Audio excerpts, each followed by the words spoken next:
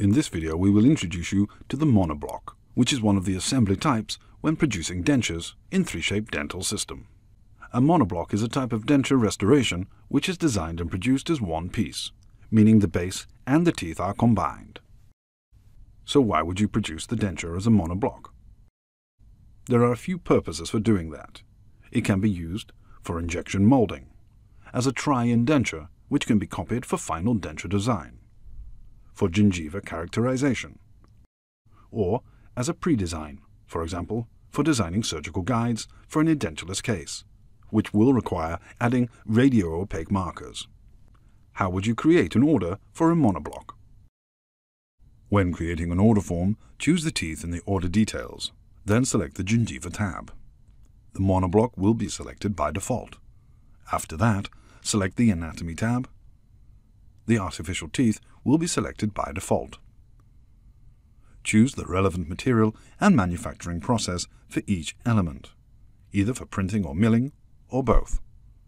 Keep in mind to have the milling checkbox in the control panel enabled when you plan to mill the denture. Does the design process for the monoblock differ from the standard denture? No, the scanning and designing in the software is the same as for the standard denture shown in our previous videos. What may interest you is that you have got two options when designing teeth for the monoblock. You can work on pre-manufactured teeth libraries, or you have the possibility to adjust the shapes of the teeth libraries if necessary. To work on pre-manufactured teeth libraries, keep the Denture Teeth Freeform Design option in Control Panel unchecked. This is the option recommended when designing for injection molding. If you want to change the shape of the teeth in the libraries, then you need to check the option Denture Teeth Freeform Design in the Control Panel. That way you will get two additional tools, Individual Morph and Individual Setup, to change the shape for each tooth. What kind of production process can I use for the monoblock, and what is the output? To produce the monoblock, you can either choose to print it or mill it.